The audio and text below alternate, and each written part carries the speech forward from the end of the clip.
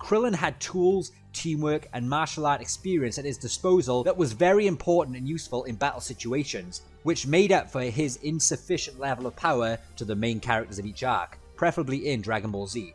In early Dragon Ball, Krillin wasn't light years behind the main villains, but when Z came about, Krillin was indeed small fry to the likes of Raditz, Vegeta, and Frieza, and the power gap was widening. However, like I mentioned, despite being irrelevant in one-on-one combat situations and in terms of power, you could never take your eyes off Krillin because he could kill you twice if he wanted to with that Destructo Disc, or heck, Solar Flare into the Destructo, which would have been totally overpowered if you think about it.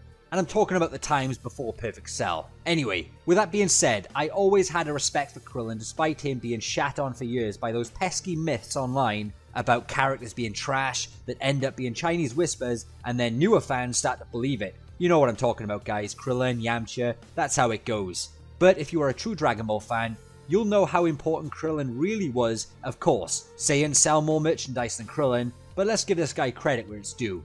He's a human, like us. Krillin is relatable. If we were in Dragon Ball, we would be trying to keep up with all those space aliens.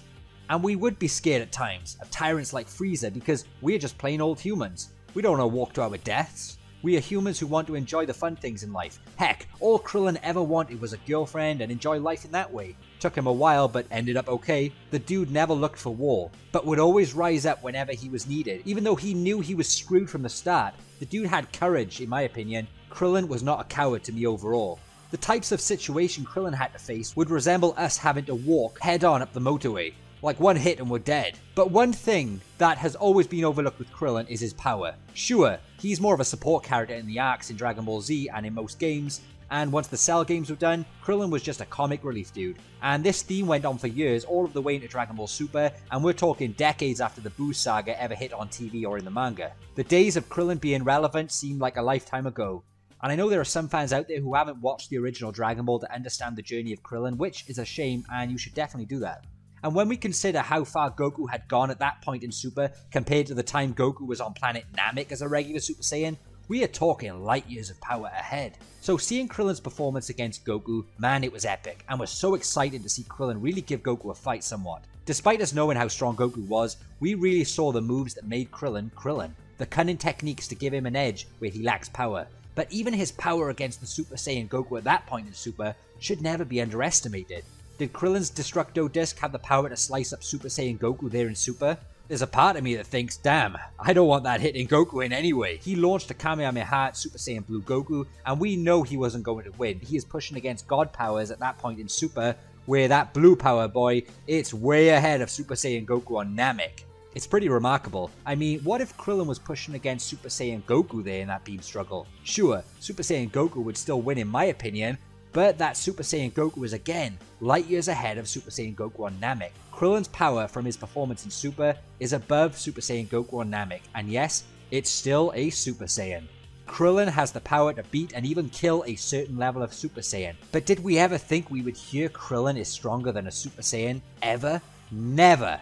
He has the 100 times solar flare, which is pretty remarkable, showing us that he can blind someone even if their eyes were closed, messing up their senses long enough for Krillin to slice them up. And I'm not saying Krillin would ever do this to his friends, but the reason I'm bringing it up is to support Krillin and show that he does indeed have the potential to do it. I really hope you enjoy this video, guys. I know we're talking about Krillin. Krillin these days in Super, with his new level of mind, body, and spirit, is not a force to be underestimated. And in the world of Dragon Ball, Krillin has my respect. We have to remember that Krillin was the third part of that original team. Master Roshi, Goku, and Krillin. The master and student rivalry. And I just feel Krillin has been left out of this somehow. Or there's still much more to come. And it goes way back, and that was at the time Krillin had the most spotlight he's ever had. And since then, Krillin has always been there to help, always stayed in the game somehow, fought and trained hard, and always went to the big fights he knew he couldn't win. But as Master Roshi said, we don't master martial arts to win fights, we do it to conquer ourselves. And I feel Krillin has shown so much dedication to the art in Dragon Ball. Even at the end of GT, he's still there with Master Roshi. Krillin has so much loyalty to his master and teachings, and I feel this is totally overshadowed. I feel Krillin in the anime of Super had shown this mental growth, not only to raise his strength levels, but more importantly to put his mind, body and spirit in sync once again, and truly feel that was an opening for the third piece of the puzzle to demonstrate his Ultra Instinct to go with Goku and Roshi. Not only is Krillin a meaningful character in terms of his growth and what he stands for, but also showing that the best warriors are the ones who conquer themselves and wield everything they have in the moment of a fight. Krillin has fought for so long just as much as Goku, and has had sufficient training through the years. If there's anyone who has a wide range of experience and muscle memory similar to Goku, it's Krillin. And for him to enter a state of Ultra Instinct, Krillin has what it takes to sustain being in that state because of how he demonstrated his growth in the anime, when he overcame a lot of his personal problems in relation to combat. Some seem to think that you have to have a certain level of power to use Ultra Instinct because Goku was matching and surpassing Jiren, but as we've clearly seen in the manga, it has nothing to do with how physically strong you are or your fighting strength. And in the manga, we also see that Master Roshi indeed knows the foundation of what it takes to enter the state of mind, and as Master Roshi said, it's not about big powers, it never was. Principles that were introduced in early Dragon Ball, but as time went on, slowly became forgotten and overshadowed by the bigger, beefier transformations and power levels. Point being, Ultra Instinct pays more respect and links to martial arts more than any transformational technique that Goku uses that I can think of at this time. Master Roshi to this day in Dragon Ball is still Goku's mentor. As shown, he still has a few tricks up his sleeve to teach Goku in terms of mind, body and spirit. And when we go way back to the beginning of Dragon Ball, all of these martial arts principles were where guys like Roshi, Goku and Krillin were flourishing. Even Tien and Yamcha. Because this is what these guys were all about, martial arts. And I don't know if you've noticed, but in the Dragon Ball Super manga now, we constantly start seeing spectators and fighters start disregarding the super powerful transformations, trying to tell us that the story is not all about big powers anymore.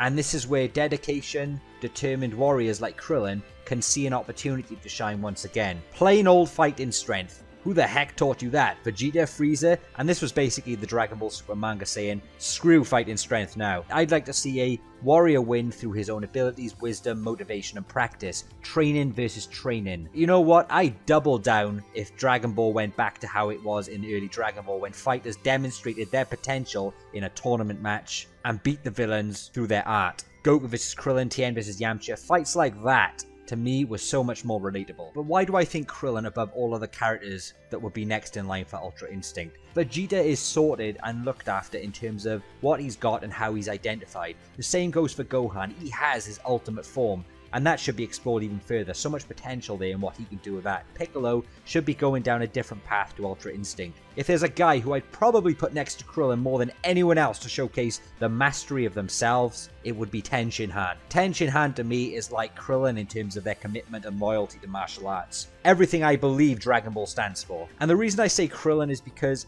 like I said, his resurgence of determination is super, and also it gives his character something special that only a Setsu can master. He doesn't have to be the one-trick pony with the Destructo Disc. I'm kind of sick of seeing Krillin used for just those purposes now. His character is so much more than that. The writers just need to give him a shot. I mean, Krillin's not exactly complaining, is he? Maybe some don't think Krillin deserves Ultra Instinct, but I think he does. That state of mind, shown in the Tournament of Power, shows us that it's something not for the physically strong fighters. I respect Krillin for all he's done and survived through in Dragon Ball. Should Krillin be the one? That's what I'm asking. What's important is to note how Krillin looks at the end of Z, and how Yamcha looks at the end of Z. Let's check that out first. Straight away, aging has shown on Krillin even 10 years after Buu, but Yamcha, this guy is obviously drinking from the fountain of youth. But not many fans look at End of Z Krillin first to see how he's aging. They jump from Buu Saga straight to GT, which isn't a good idea, it's quite unfair. During the End of Z, Krillin, as we know, is 1 year older than Goku,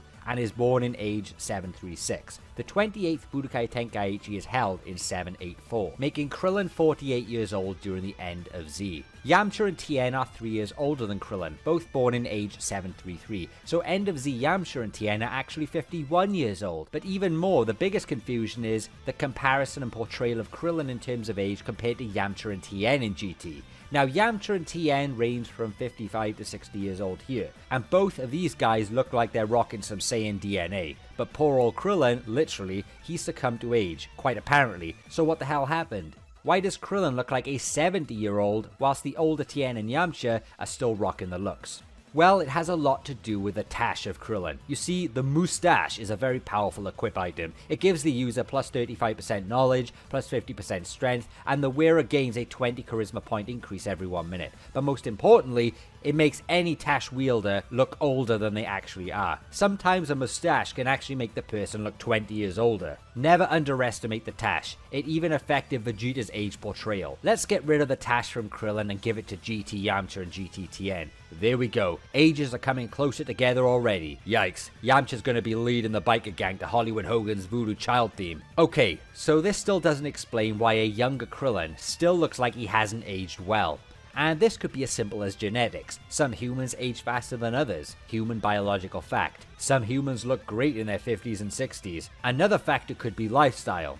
And I feel this is a major factor and a subtle hint through the writing, through the storytelling, and how in Dragon Ball as well, people who let themselves go, stop training, turn into garbage physically. Now it's obvious, isn't it? You look after your health, your well-being, your fitness, you physically look and act better when you're older. You also can at times appear younger, just by maintaining a fresh lifestyle and working out. Now Krillin stopped training in my guesstimations. Actually, he probably did, right? And didn't keep up training like Tien, who was shown to be training with Chaozu during the end of GT. That's a committed role model in terms of his training right there. This could have affected Krillin's physical well-being in terms of his lack of training. But what about Yamcha? Well, Yamcha is a guy who probably trains for vanity, let's be honest. And as lame as it is, it's still working out. He probably trains in the gym and tries to pull all the women, gets a full body massage, and most of all, he doesn't have any responsibilities. Think about it, this guy lives a life of luxury and all self. He has time to look after his looks, he can get his sleep. Yamcha is the definition of all those young single people out there who get an easy life but live a lonely one, unless you're that one night stand kind of person. But Krillin, this man has a family. He has a wife, child. If any of you have kids or are married, your sleep pattern is rocked harder than Super Saiyan 3 Goku shaking the planet. Your physical and mental welfare is put to the test as a family man every single day, and working out, finding time for that is a killer, but it can be done with good discipline and commitment. The problem is, it's so easy not to train.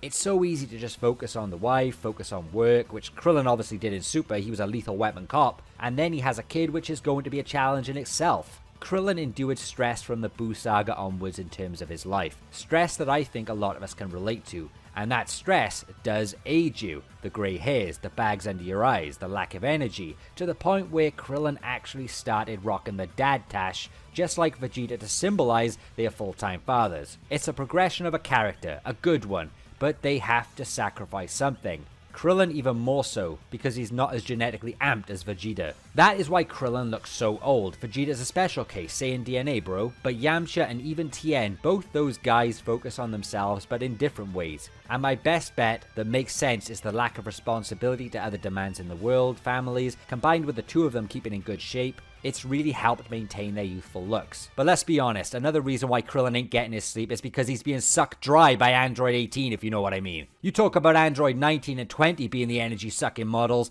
18's got her own sucking device. And let me tell you this, for an android with unlimited energy, Krillin's got his bloody work cut out for him every night with her demands. But put it this way, our boy Krillin lives like a king. I'd rather live 30 years like Krillin than live 50 years like Yamcha. And that's the bottom line because role model Tien said so. So there you are, scholars. I hope this cleared things up and makes you understand why Krillin looks so old in GT despite being 3 years younger than Tien and Yamcha. I don't care if he looks old in GT because to me, despite being not nearly as strong as the Saiyans and villains anymore, if ever, Krillin symbolizes a successful character who made it in life. He was a martial artist. His best friend is the main character of the show. He has a loving family, whilst working to help others as a job, and even on the sidelines, helping save the world. I mean, screw age. If Android 18 still loves him and wants to be with him, this man is doing something right.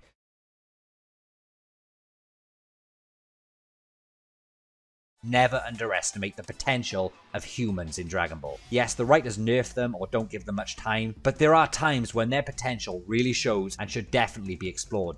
Let's quickly look at the potential of Chi-Chi as a fighter, and how could she have potentially been the strongest human at one point. When we look at Chi-Chi's level of power in the tournament, in Dragon Ball, it's something that can seriously be taken into consideration from a potential point of view when it comes to Gohan's potential. And Goten, he's even more broken.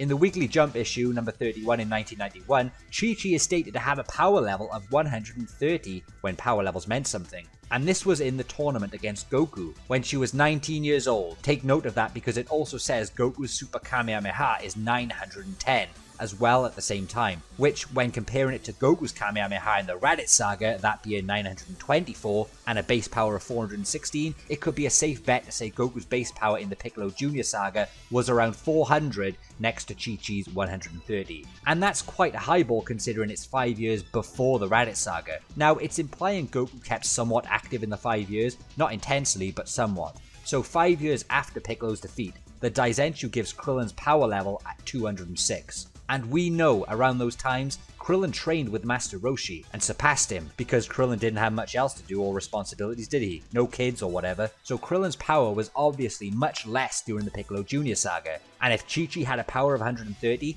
Chi-Chi could have potentially been as strong as Krillin's level back then in the Piccolo Jr. saga. It's incredible. Now before we get into the whole debate of Chi-Chi versus Goku in terms of power, we know what the writing did, okay? It made Goku fight in the Tournament of Power and made Chi-Chi fighting in the Tournament of Flower. But in early days of Dragon Ball, the comparison of 130 to 400 in terms of power levels cannot be overlooked. What could it have meant? Look how much training Goku received at the age of 19. He was trained by Kami, the God of Earth, Mr. Popo, and even the great Master Roshi, and you could even add Grandpa Gohan if you wanted to. Putting Goku and Chi-Chi at the same age, let's say Chi-Chi had trained with Mr. Popo, Kami, Master Roshi by the same time of the Piccolo Jr. saga. She does indeed have some serious potential to progress and could easily have gone from a power level of 130 to closer to Goku's 400. Easily. But no, she probably just self-taught or got trained the basics by her dad. But interestingly, in Dragon Ball Z, the anime adventure video game put her power at 300 in the Saiyan saga, which if you think about it is 3/4 of what Goku's was at that point. We could use that just to piss off the Chi-Chi haters, but we won't. Here's a few extra awesome moments in the anime. Chi-Chi spars with base Goten, pushing him back, and when Goten turns into a Super Saiyan, she takes a full-on kick from a Super Saiyan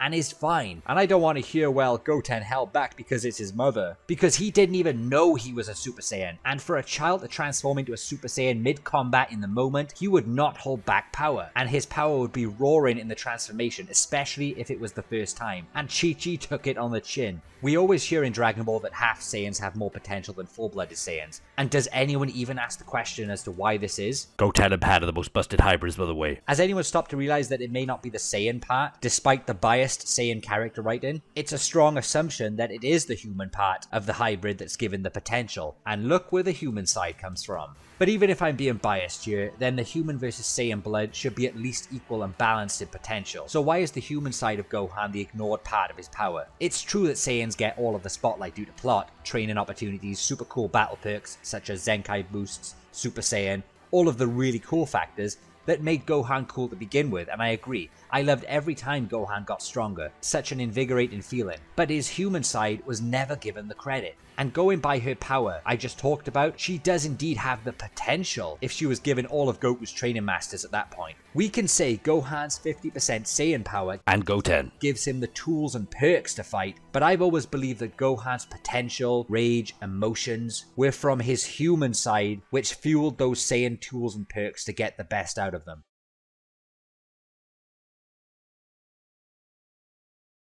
Tien Shinhan, one of my favourite characters and one of the most iconic Dragon Ball and early Dragon Ball Z characters, showing a tenacity and determination like no other, making a grand appearance facing Goku, trying his utmost best to keep up with Saiyans and tyrants in the franchise, and even going as far to competing in the Cell Games and Tournament of Power, competitions where Tien knew he had zero chance, but he did it anyway, because he is fierce, he is brave, he has the Tri-Beam, which can whip any fat ugly ass beast into shape, even if it's 1,000 times stronger than him. Tien has earned respect. Tien always tried to maintain his dignity in fighting and kept his motivation and determination no matter the challenges. Everyone talks about Goku rising up to the occasion no matter the odds, but good old Tien lacked any sort of power compared to Goku in Z, and he still stepped up to face the Saiyans. Faced Frieza when he arrived on Earth, faced the androids, faced Cell, hell, he showed up to try his best to f**k up Super Buu. Tien may be outgunned, but his honor and passion make him so damn likable to fans who have any sort of martial arts background or have faced obstacles in their life which they have to overcome even if they were overwhelmed. Tien is a symbol of effort, a goddamn role model. He always saw Goku as a rival, someone to keep up with. But he swallowed his pride more than once to accept Goku could never be caught. And Tien still kept in shape. Just look how f***ing jacked he is. People talk about Nappa and Broly, but goddamn, Tien looks like he could snap the spine of Godzilla. Tien is a role model. Disciplined and devoted. He accepted he was wrong. Being in the Crane School, he soon found himself with the help of Master Roshi. He used to be ruthless, never caring, but he changed. Tien was the original. What is not to like about this guy? There's only so much screen time a guy like Tien can have, especially in Z when Super Saiyan was a new thing, and everyone wanted that new flavor of the month. Boring old Tien became an obsolete number on the side of good. And could a guy like Tien ever recover from being pushed to the back? The first big plus of Tien is when he trashes Nam and then squares off against Yamcha. Yes, when those characters were written properly into the story. And the match was actually awesome. Obviously, Tien makes friends with Chaozu, which isn't exactly a big perk, but it gives Tien a sidekick like Yamcha had Puar. Wait, did I mention this guy had some epic Dragon Ball moves like the Solar Flare, Dodon Ray and Tri-Beam and Multiform? Heck, the dude even used the Kamehameha against Roshi, and that fight with Roshi had some great storytelling. Tien's got some great moves. When Tien fights Goku, Tien learns Chaozu is rigging the fight and Tien tells him to stop, showing that Tien is a fair fighter, even when he's coming off as the villain. I mean, wow, talk about honor. Tien's match against Goku was so important and meaningful. Tien changed his motives for the right reasons, moving away from Shen and Tao. Tien let Goku beat him up to make it fair for the biased interference. My god, this guy is a role model. And yes, he wins the tournament by beating Goku. A win is a win. Tien makes friends with the now Z Warriors and trains ready for the Piccolo Jr. saga and the 23rd Martial Arts Tournament. Tien whips his former mentor, and this shows us that Tien actually had a meaningful character development and faced his old demons to right his wrongs. But some may say in Goku and Tien's rematch that Tien was humiliated by having Goku make Tien's clothes fall off. This was comedy done right. Tien was still considered a major player here. A little comedy like this was fine because, as we find out in early Z, Tien still had respect somewhat. But Tien is always humble, and this doesn't faze the guy in the long run. Again, role model. Oh, quick shout out to Tien and Launch, a little side story which showed us that Tien and Launch were cared about in terms of development for some time. That was until Launch just magically disappeared. Now, when we move to Dragon Ball Z, there are pros and cons for the fearsome Tien. Basically in Z, Tien lives in a new world of stories where he is forced to survive, always hanging on by a thread with a Super Saiyan and tyrant-infested cast. Tien's pride, honor, and respect are basically smashed to bits as Z progresses, and the poor guy fights on. When the Saiyans arrive, Tien shows an awesome performance. He does all he can do until death, and for his friend Chaozu, because role model Tien, and it's gory as fuck. He loses an arm against Nappa, but Tien goes down like a badass. This guy is not afraid to fight all out. For God's sake, fast forward to Imperfect Cell, try beaming the shit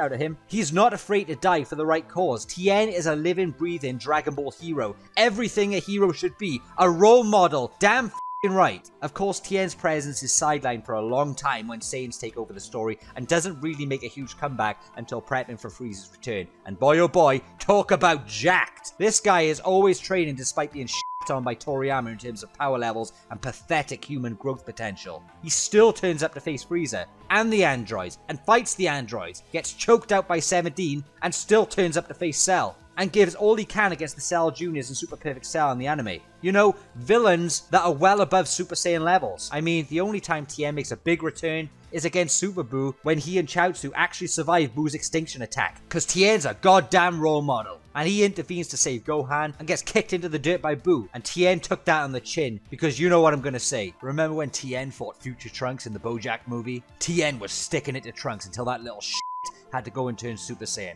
For anyone who doesn't know the golden rule of Dragon Ball Z, if a human forces a Saiyan to go Super Saiyan, the human wins. Look at him in GT for his age at the end of GT. He's as jacked as ever. Does this guy even age? He's supposed to be friggin' 57 years old and Krillin is 54. Tien is a goddamn leader, a role model to all who want to age with style. As a character for years, he's just put up with all of the shit. And he's still there, standing tall. But for us fans who love Tien, I'm so proud we stick together with the humans of Dragon Ball. Characters like Tien have our respect because of their internal growth and acceptance of position. He knows his limits, he accepts them, and he accepts he'll never catch Goku. But that never ever destroyed his determination to be the best he can be. And that's why Tien is a goddamn role model. And here's our boy Tien showing up to the fight, and with brute force is able to hold back Cell against his will. Now, at this point in the show, and as much as I hated it, Tien wouldn't even have been able to take on Frieza in one-on-one combat, let alone a roided up Cell. So what on earth is going on? Well, it's quite simple. The Tri-Beam, the Kiko-Ho, or Shin Kiko-Ho, the Neo Tri-Beam, was the equalizer. It all started when Tien's power would rise up when he dug deep against Nappa, and ever since then, we knew Tien had the ability to heighten his power in drastic circumstances if needed, albeit it can kill him. But today I will be primarily talking about the Cell Saga Tri-Beam and that power-up. As other times Tien used the Tri-Beam in the series, it potentially didn't elevate his power by that magnitude. There was something truly special about Tien's Tri-Beam against Cell,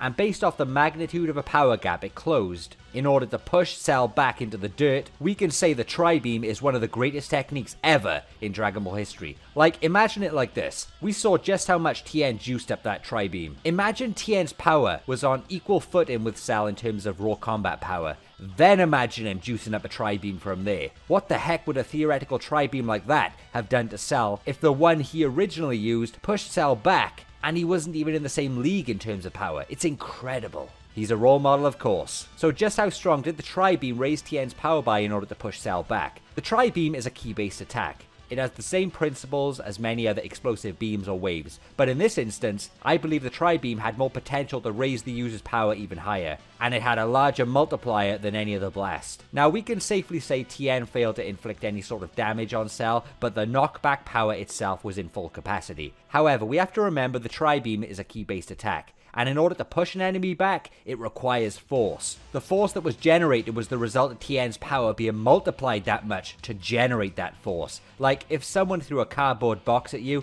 you're not going to move. So do you increase the weight of the box, or do you throw it even harder? Would the box need to be strong enough not to break when it hits you at high speed? These are important things to consider, and it's the same principle as the Tri-Beam. It has to be durable to hit Cell and not fade away. It had to hit him with impact. Sure, he didn't get damaged. We can put that down to the surface area of the blast, where it's not a piercing type attack like the special beam cannon, but more of a wide hit just to knock back the enemies. However, the force is still needed to be multiplied to that level in order to push Cell back. And we're not just talking about a basic knockback. Those Tri-Beams knock Cell's ass flying back into the dirt. Okay, so that's the physics part done. Let's get to the gritty maths and power levels, because power levels are bullshit, as we all know. I found some old power level numbers we could roughly go by in some of the old guides. We have Android 16, who we can see is around the 300 million mark. He punched semi-perfect Cell square in the face, and Cell just looked at him in disgust. This is a punch coming from a very powerful android and caught Cell in the face directly. Think about that for a moment. Then we have a power level reading for Tien at just around 300,000. And we have Cell standing there at a whopping 700 million. Of course, these aren't official, they're just guides, but if you want to argue one of them is out like by 50,000, then be my guest. It really doesn't matter that much. What's important is that a power of 341 million couldn't even shunt Cell. And this is a punch from 16 who uses the goddamn rocket punch with the same arms. It was a full body driven punch from an infinite energy android. No excuses. Then enter one role model by the name of Tenshin Han and do the maths. And 16's power is at least 1,000 times that of Tien. You know something? I'd buy that. If you think about it, the multiplier for the Tri-Beam here is absolutely ridiculous, considering we have proof in numbers back in the day that techniques like the Kamehameha only gave Goku a small multiplier boost as he concentrated it into a single point. Even Piccolo's special beam cannon roughly tripled his power, but over 1,000 times? Man, yeah, that's our Tien. Even though I don't like it, I think Tien should have been written way stronger, but here we go. In order for Tien to generate enough force to push back Cell, he should technically need a power produced stronger than Android 16's attacks, right? Maybe that's not how power works, but this is Dragon Ball. Big power jumps really aren't that surprising anymore, right? And that's how I worked it out. The multiplier of Tien's Tri-Beam at this point in Dragon Ball Z granted him an increase of at least 1,000 times the power in order to slap Cell multiple times into the dirt. And what's crazy, he was doing it repeatedly, to which his last one still pushed Cell back, and that meant Tien had the stamina beyond gods. But either way, guys, the scene where Tien stands up to Cell is one of the most underrated clips in Dragon Ball Z history. I don't know how many Kiko-Hos he launched. It could have been 100 for all we know, but the clip itself is nearly 10 minutes long. And that's a long time to be firing Tri-Beams way outside your regular power level. I used to get so pissed off that the androids didn't hurry up and move when Tien told them to as well. Tien makes an appearance in the Buu Saga and deflects Buu Tanks' energy blast. Now it's hard to determine Tien's power level because his Tri-Beam only hit Buu's energy ball, of course. We've seen weaker fighters interfere in the past and throw an energy blast to hit another big blast into a different direction and save their friends. So there's no way we can say Tien's Tri-Beam power equals Buu-Tanks' energy blast, raw power versus raw power, but there's a way we can have fun and highball Tien to determine his power level from the Tri-Beam. So let's just say, for argument's sake, his Tri-Beam power did somehow get close to the power of Buu-Tanks' blast. Insane, I know, but Tien did in fact shut it down. Now, we all know how insane Tien's Tri-Beam multiplier is in the Cell Saga. I'm sorry, Kiko Ho. It's just ridiculous. Tien did indeed stop Buu-Tanks' blast. He did more than Piccolo ever did to Buu. So prove me wrong. Prove to me Tien isn't Piccolo levels in the Buu Saga. What a goddamn role model. Other than that, all I can think of why Tien's Kiko-Ho was so strong was that he was putting his life force into it, which meant he was about to die quicker. But the whole life force thing has never been explained well in Dragon Ball. We see characters fire and blasts regularly in Dragon Ball and then fainting after shooting them through exhaustion. Was that their ki or their life energy? It's always up in the air. If that's the case, I'm putting life energy into attacks to raise their power by at least 1,000 times. Why didn't Goku put his life energy into the Warp Kamehameha to kill Cell? You know?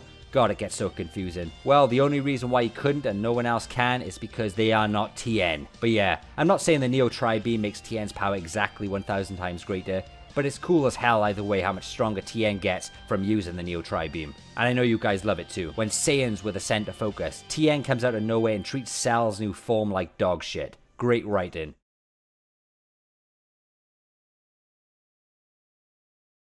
We know Bulma is far beyond a genius scientifically because of her history in Dragon Ball, and of course I feel her father helps her and teaches her a lot about science, but we have to think, she takes on board all of the knowledge of her father to enhance her own, so she has potentially surpassed Dr. Brief's level of science. He invented the capsules, but I'm pretty confident now Bulma could build those if she wanted to. When she was very young, she invented a radar to track the mystical power of the Dragon Balls to extreme precision. Even the Red Ribbon Army technology could only get a general area, which kind of gives us an idea already of the level of intelligence with Bulma and Dr. Gero, who was the scientist for the Army's technology. And this was Bulma, as a child, able to create something superior to that evil organization.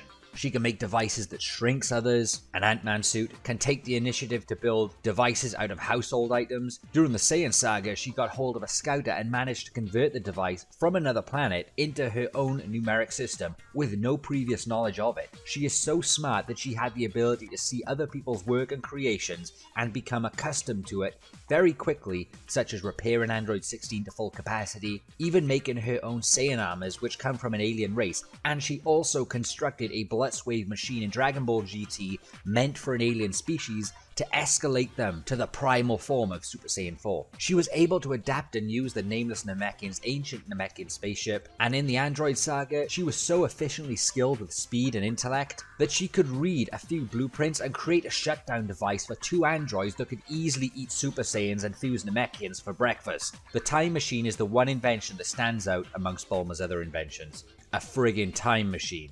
There's no way to downplay this invention apart from the fact that it's so powerful that even gods hate it because it causes so many problems in the universe timeline. But a time machine built with limited resources in the broken future, I must add. She is incredible. Now when we look at Dr. Gero, he is the scientist in the world that created androids strong enough to kill all the Z-Warriors to fuel his lust for revenge and hatred towards Goku. He created Cell, the perfect being composed of cells from Frieza, Piccolo, Goku, Vegeta. He managed to turn himself into an android, giving himself eternal life in the process. Now the biggest difference between Bulma and Dr. Gero are the intentions behind their science. Bulma uses her science to help others, whilst Dr. Gero uses science in a more sinister way. But does that mean Bulma does not have the ability to use her science on the levels of Dr. Gero if she one day decided to? She indeed has the intellect and resources to create and surpass anything Dr. Gero did, especially after studying his own work. She looks at other people's creations and learns very quickly. We can't underestimate that. She is like a Saiyan when it comes to learning science. She grows stronger every time she sees something else. Dr. Gero worked in a very poor environment with low resources in hiding, and he can't be downplayed because look what he built in that cave.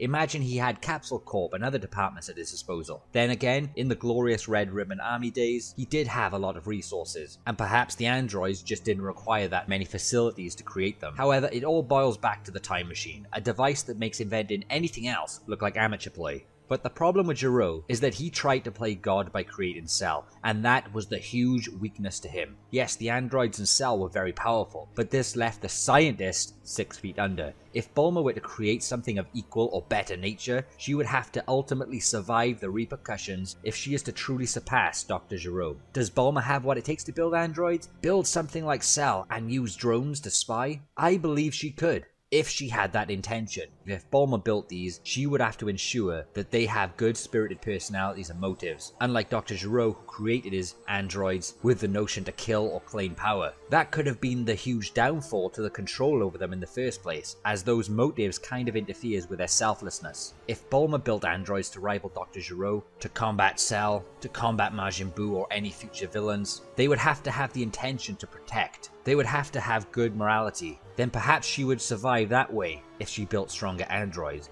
However, just like Terminator, sometimes good intentions lead to bad things. So whatever she builds, she has to be very careful a Judgment Day doesn't come around. She would need the emergency button. Ultimately, I feel that would be one of the reasons she would not want to go down that power-hungry route, because of Dr. Gero's unfortunate end. Or she may have thought it was wrong from a moral standpoint to tamper with humans. However, if she could have built something like Android 16, where he turned out to be a nice guy and was fully machine, that would be the start of her success to combat pretty much all of the problems in Dragon Ball. But if she used her science to enhance humans, such as Krillin, Tien, Yamcha, imagine she modified them at the cellular level. We have to remember Androids 17 and 18 were nothing before they were androids. We presume they weren't, but if Bulma used Dr. Gero's science and modified Yamcha, Krillin, Tien, heck, even a Saiyan, can you imagine how powerful the forces of good would be? Vegeta with enhanced cellular power? She could make Saiyans incredibly strong. Not just in terms of cells, but technology she could give them. It's a good thing Vegeta and Goku just like fighting the old-fashioned way, but her science does indeed have the potential to do some crazy stuff. If we think about it, because the androids were stronger than Frieza and Super Saiyans at that point in the story, if Bulma used her science the way Dr. Gero did, she may have indeed had the potential to rule the universe at one point. If mere modified humans can reach space alien level, and were created by a human in the first place, then it's not a far stretch to think Bulma could have done the same. But it all comes down to plot. That controls everything. Other than that, based on the inventions we saw from Bulma, perhaps her science is just specialized in a different area. But if she took that step, would her science consume her? Or would she have what it takes to control the power she wields and pull the plug if necessary?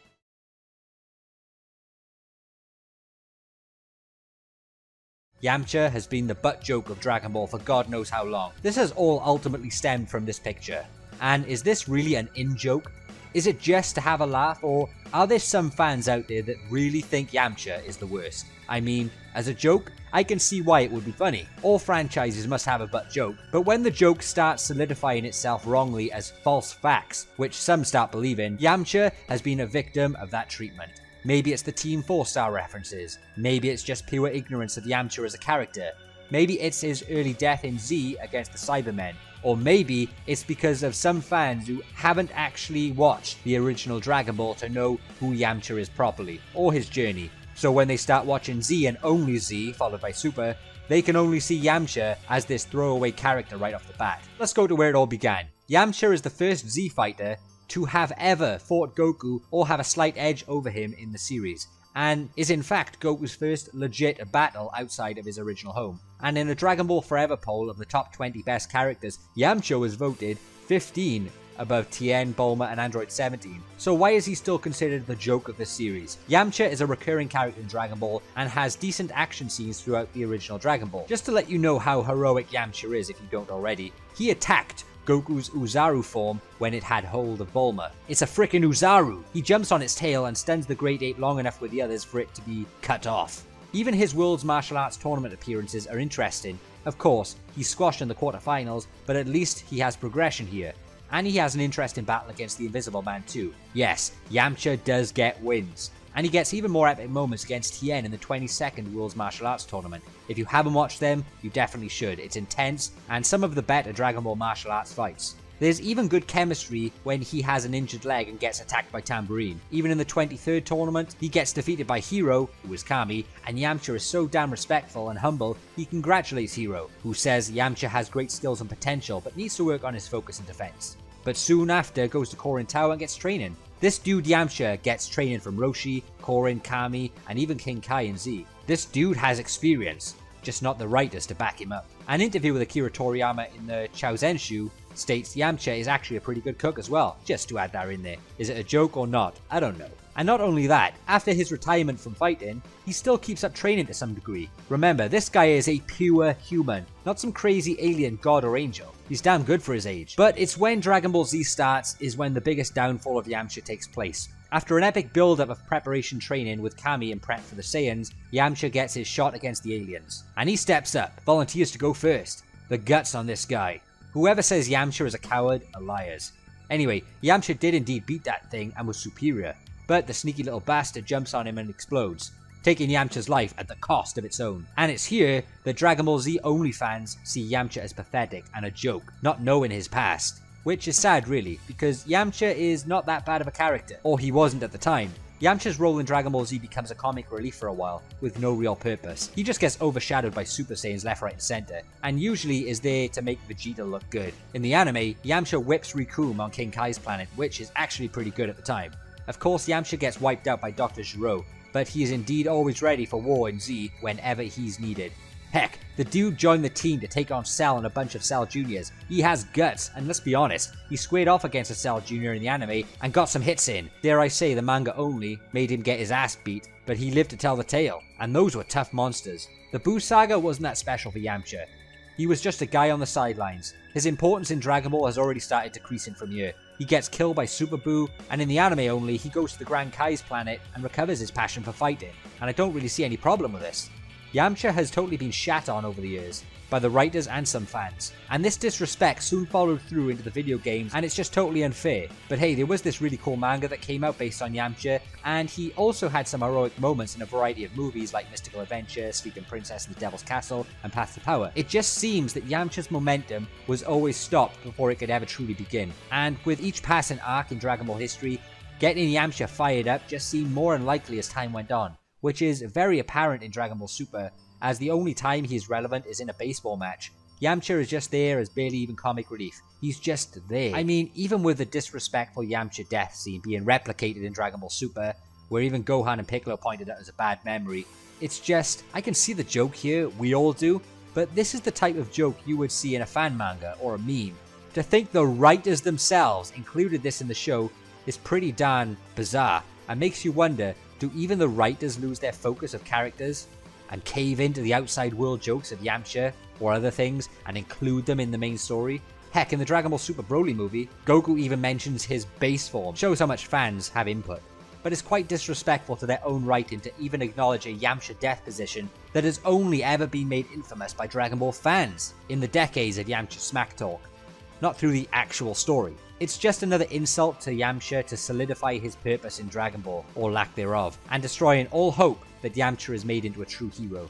And to put the nail in the coffin, he was just written out of the Tournament of Power with an even more belittling storyline. Even if Yamcha doesn't get a big victory, that's okay. As long as his character isn't tarnished, he just has to do something, show his talents, and be part of the team once again. We all love that, for being one of the only few full-blooded human fighters with a high power. Now, in the Buu saga, Yamcha is pretty much living in peace. He didn't even compete in the tournament. It's hard to say where his power is, whether it's gotten weaker or stronger since the Cell games, but everything changes when Yamcha gets killed by Super Buu later on. Because in the anime only, Yamcha goes to the other world and squashes that Oli Buu guy along with another fighter at the exact same time. He is so confident, he tells Krillin those guys couldn't even touch him. And it shows that Yamcha is in full control here. Krillin states you can't get Yamcha to train on Earth, but here in the other world he's a star. So by the anime alone, it implies Yamcha lost his passion for fighting on Earth, and all he did when he was alive was get some R&R. But now in the other world, he's got his fighting passion back. And that strongly implies that he hasn't done jack since the Cell games. So upon his death against Super Buu, it's highly likely Yamcha is the same as his Cell saga self or weaker. As we know, the Buu saga was not even 2 days worth. So we could say in less than 1 day,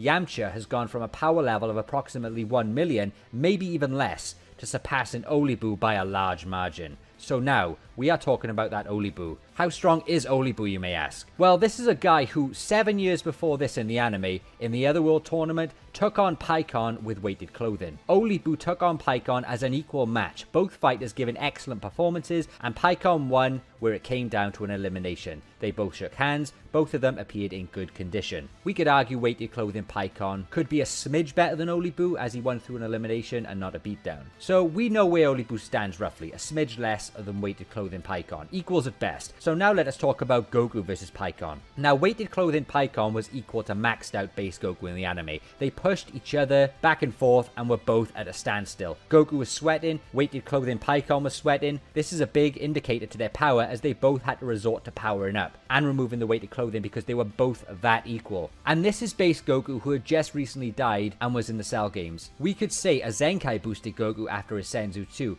and now with the extra buff whilst dead in the other world, this Goku is obviously superior to his Cell game self because in the anime, we see him use the Super Kaioken, something he never even managed whilst alive against Cell, and theories that his body could not take it. And that tells us his body is a much tougher rock whilst in the other world it can do a lot more, yet it is equal to weighted clothing Pikkon.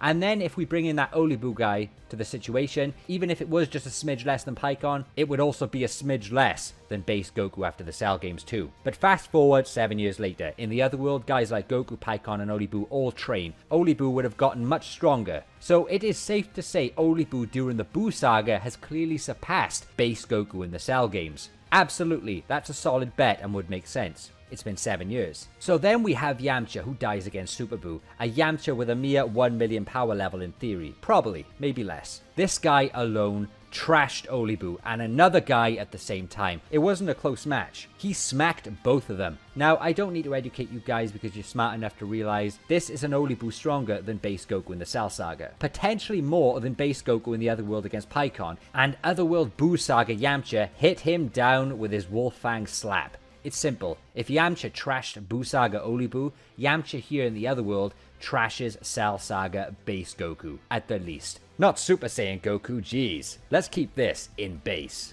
I don't know what the hell happened to Yamcha whilst he was in the Otherworld in the Buu Saga, or what type of insane potential he unlocked in the anime, but in the anime he did smash Olibu, and we know what power Olibu had. This is not a joke, but it's actually insane how the Dragon Ball Z anime portrayed this. What does this actually mean in terms of his growth? Well, whatever power level base Goku was in the Cell Saga, Yamcha had gone from a 1 million-ish to Goku's base in less than a day. Why couldn't Yamcha stay dead? Imagine he stayed training there for another week, or just in time to come back to the Tournament of Power years down the line. The gods of destruction would have become the gods of excretion. He was getting insanely stronger with King Kai after the Saiyan Saga. The best thing for Yamcha is to actually die. The dead Yamcha meme that's been going around for years bringing negativity towards Yamcha could actually be the most positive thing yet for the character. It could have been the gateway to Yamcha's full power all along. Dead Yamcha is a goddamn godsend. Being eaten by Buu truly unlocked Yamcha's true power.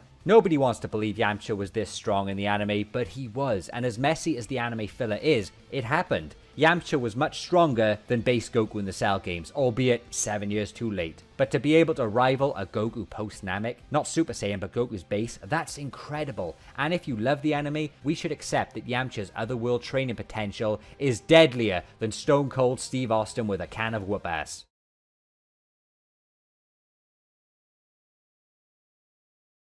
Before Master Roshi, there was the original martial arts master and original hero of Dragon Ball, Master Mutaito. Today we are going to learn about the largely forgotten Dragon Ball hero of the past, Master Mutaito, or Mutaito as some call him. One of the greatest martial arts mentors of all time, the Earth's first real hero. He was Master Roshi's and Master Shen's teacher and taught them everything. Just looking at this guy straight away, he already portrays himself as a veteran. And that moustache gives him an extra 65% boost in all character stats. This guy looks like a wise martial artist, and he was known to be one of the most disciplined and honorable warriors of all time, who looked out for his students. His greatest accomplishment was being the human who created the evil containment wave and sacrificed himself to seal King Piccolo. The being who at that time was stronger than everyone, destroyed all of his students and terrorized the planet. And get this, the guy sealed him in a rice cooker. That's right, Master Mutaito is a goddamn rice cooker. But this incredible act cost the old man his life, but it brought peace, freedom, justice, and security to Earth for hundreds of years, when it was then Emperor Pilaf who was the stupid idiot to free King Piccolo. Episode 129 of the original Dragon Ball,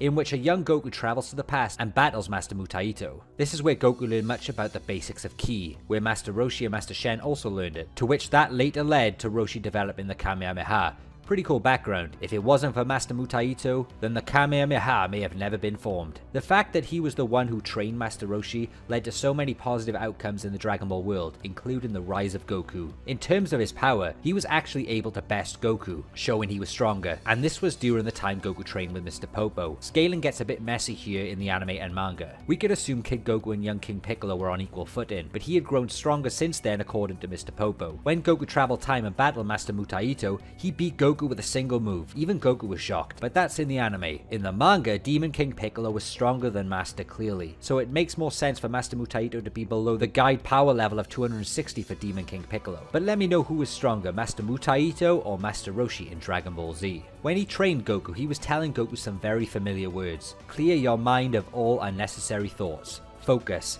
The rest is up to you. Sounds like Whis and the writers are recycling some old concepts for Ultra Instinct. Other than that, Master Mutaito is the original Ultra Instinct hero. I'm just kidding. But yeah, always funny to see old concepts repackaged. In terms of his abilities, the Evil Containment Wave was his big one to seal evil beings in another dimension. But he was one of the first characters to have a great understanding of Ki energy, and can slice a waterfall in two. Here's a fun fact about him. His hairstyle is the same as the wig Roshi used as Jackie Chun. This was possibly a homage to his master. Let me know below if you remember Master Mutaito or Master Mutaito, and if you think he should have had a greater role. Another underrated human character, but one of the first real heroes of Dragon Ball.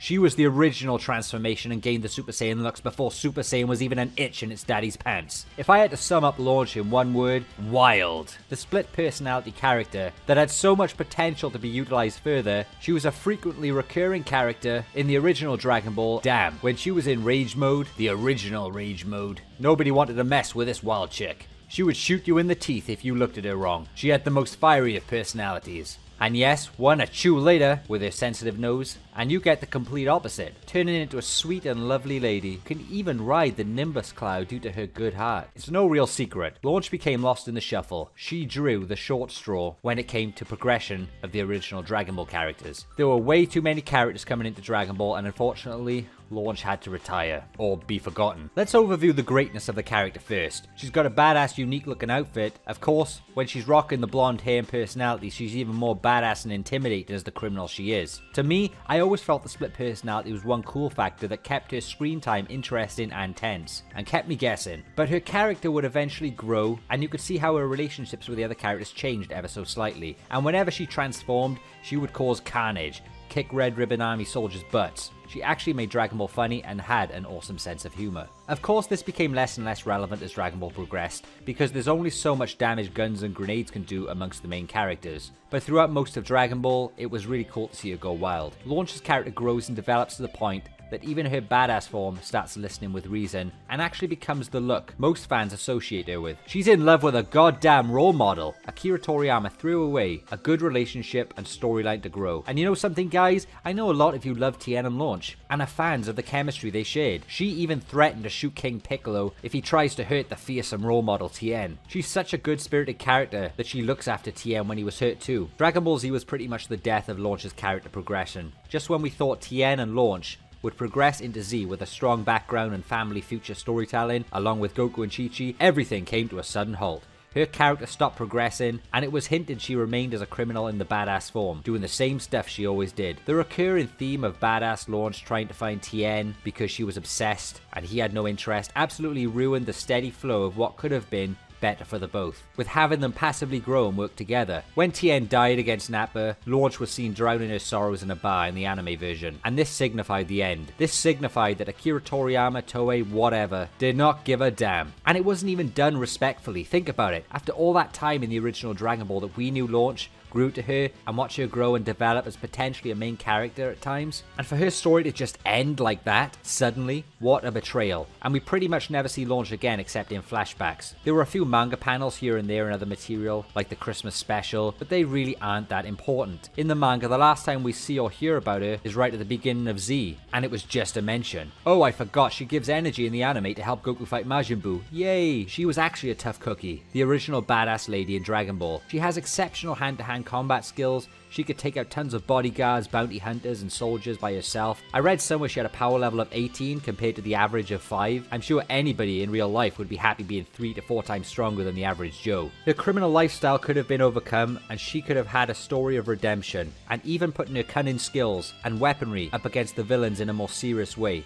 Though Mai seemed to be doing okay in Dragon Ball Super, right? But it seemed like she was only used for a comedic role by the end of her career. But I don't think she was in Dragon Ball Super at all, right? I did hear somewhere that Toyotaro drew Launch and what she would look like now. In the 2003 Shonen Jump interview, Toriyama states, "To tell you the truth, I totally forgot about her at one point, and then I remember her after a while and I had to think of a reason why she disappeared. So I made it seem as if she was running after Tien." So there you have it. Not only was Launch forgotten, but when she was remembered, Toriyama did not give a damn about her. How can you forget about a character like that? And that's the respect for the character. Maybe it would have been best if she just remained forgotten, rather than acknowledged, then treated like fodder. The last mention of Launch is by Akira Toriyama around the start of Dragon Ball Super, letting us know Launch would still visit Tien from time to time. But I know many of us still think it was a very poor outcome and decision making on the writer's part. She's an original iconic Dragon Ball character and stands out from the rest. I will always like Launch, no matter if the main guys decide she's useless, or if they bring in worse characters in replace of her. I don't care what anybody says, she was the real threat to the Super Saiyan concept, with that blonde hair and green-eyed transformation. If she was a recurring character through the Namek arc, the almighty Super Saiyan transformation appearance would have lost a hell of a lot of its momentum.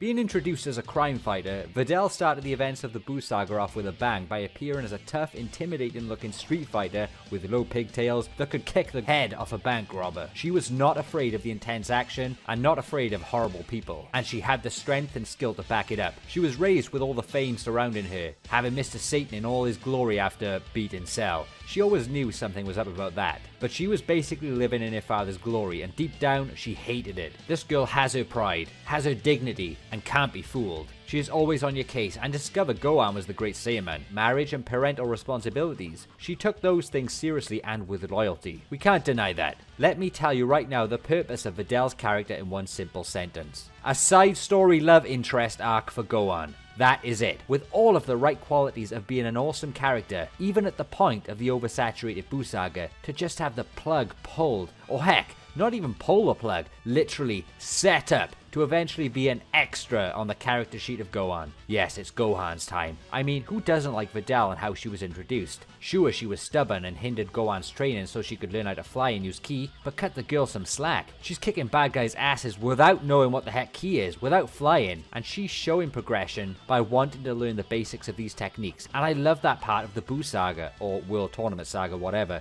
because it brought Dragon Ball back to basics, where everything had been going crazy power-wise in the Cell games. It made me feel like characters can start from scratch and still get good screen time that may amount to something. Yes, may amount, but didn't. I always felt Videl had this fire to achieve her goals, or to be a super strong fighter. It seemed like it was part of her being. Of course, she grew up with her dad's false achievements, so she always trained hard to be the best she could be in her own way. She already started to break free of her dad, and was stronger than him, and that was all the drive her character needed to be a successful character in the long run. Videl is a favorite by many fans, if only Akira Toriyama had the idea and guts to go along with the character all along. It seemed like somewhere down the Buu saga, she just switched. Her personality swapped faster than Launch sneezing. She went from badass, strong assertive fighter to sweet little princess who was head over heels for Gohan in a second. Okay, don't get me wrong, she could have been that for him behind closed doors, but damn man, way to butcher her momentum. Even with that shorter hairstyle, she was still pretty cool. It kept her image fresh. Some say when Videl lost the pigtails, she lost her spark, but hey, she had some epic move names too: Head Scissor Rush, Eagle Kick, Hawk Arrow, though I do think the pigtails kept her unique look. The last thing you want to do is look like another female character in Dragon. Oh my god, no! Look, in the tournament she fought Bobley's henchman Spopovich, and despite her getting beaten nearly to death, there was a more important message here. Not that Gohan cared for her, but in terms of her fighter spirit, Videl showed us that she is tough as nails. She will never give up. She fought until there was nothing left. Heck, despite her being outgunned in power, she would use her skills that could have been effective apart from the goddamn hacks. I think she actually broke his neck too. She did pretty well and should never be underestimated. I don't care that she lost to Spopovich. She was only just starting to develop her power. It's acceptable. But when did the downfall happen? Right after that. Then it became the Saiyan show once again. Even to this day, Videl gets some video game appearances, and it's really awesome to see how much love Videl gets, how fans want her to be more recognized amongst the ever-expanding world of Dragon Ball and crazy powers. The story of Videl can be described as a writer's tease, grabbing the fans' attention, allowing us to grow and understand the background of Videl, playing with our feelings, giving her some progression, then just to shut the door on that awesome character and pretend like it never happened. It wasn't the love story with Gohan, it wasn't the mother's role, it wasn't the short hair, it wasn't the beatdown by Spopovich, it was the goddamn right in direction, slowly transitioning her from strong standalone character to Gohan's sidekick, in life and in battle. It's all about Gohan doesn't like fighting, Gohan doesn't have time to train, Gohan can't do this, Gohan can't do that. What about Videl? She liked fighting. She used to train with a mean look in her eye and beat the crap out of bad guys. When will she get time to train again? When will Gohan have the baby so Videl can go and develop her powers and become a hero on her own? What about Videl, writers? Even Bulma has fed important roles in Dragon Ball Super. All Videl gets is offering her services for Pan's Saiyan potential in the womb to give Goku even more hype. In fact, it wasn't even Videl, it was Pan technically. Videl became a vessel for the true savior in that moment. And don't think Dragon Ball GT gets off that easy. That's as equal as Z and Super for letting down the character of Videl. But at least in GT she geared up in the Great Saiyan Woman outfit to go and fight Super 17. Despite not getting there on time, and also showing up to the Sin Shenron fight, you can't deny this girl's heart. Potential completely wasted. Perhaps even going further into the story of her mother and learning what happened with her and Mr. Satan. Videl could have been explored much more, as well as her childhood, and really a more serious way to tell the story of Mr. Satan than all the jokes. And I know many of us would have loved to have seen it rather than her being Gohan DLC. The stupid Saiyan Woman outfit, the stupid Barry Khan story. No matter how strong her character was portrayed as a good mum, a good wife, we cannot deny the fact is that by the writers linking her to Gohan, it completely destroyed her serious fighting storyline. Her character has become comfortable now, nice and complacent on the side.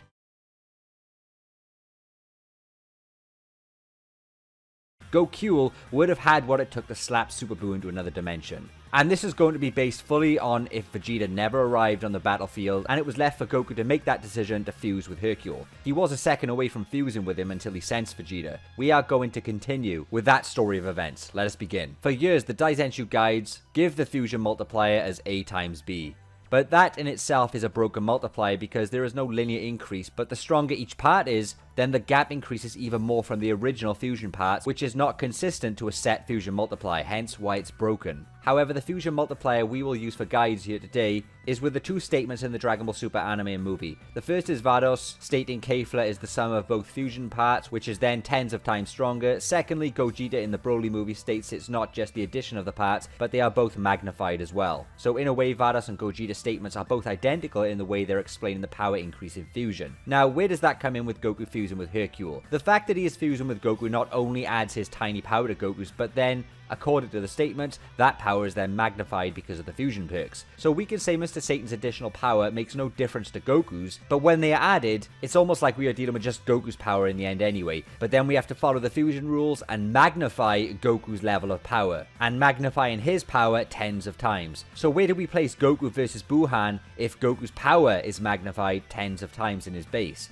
It's hard to say, but we know he is going to stand a much better chance. Now, when we hear tens of times, man, I've heard numbers ranging from 60 up to 190, because anything more than that would be classed as hundreds. And we have the right to theorize that because we are never told an exact number, but for theoretical purposes, let's say for an average, it's close to 100 times. Now, straight away, we know 100 times is the same as when a base form goes Super Saiyan 2. So, in our minds, we can already picture how strong Goku would be, roughly, in his base form against Buhan, and that he would be performing performing the same as a theoretical Super Saiyan 2 Goku against Buhan, which, let's be honest, that isn't exactly a threat. We saw how Buhan manhandled both Goku and Vegeta at the same time before they fused. But the difference now is, that is the base form. If we assume Goku has the ability to transform into a Super Saiyan, heck, 2 or 3, why not? Many theorize Vegeta could hit Super Saiyan 3, and we know Vegeta isn't the reason for that, it's Goku. So Goku, with Goku in it, Super Saiyan 3, so that's a 400 times multiplier on top of a level of power matching Super Saiyan 2 Goku.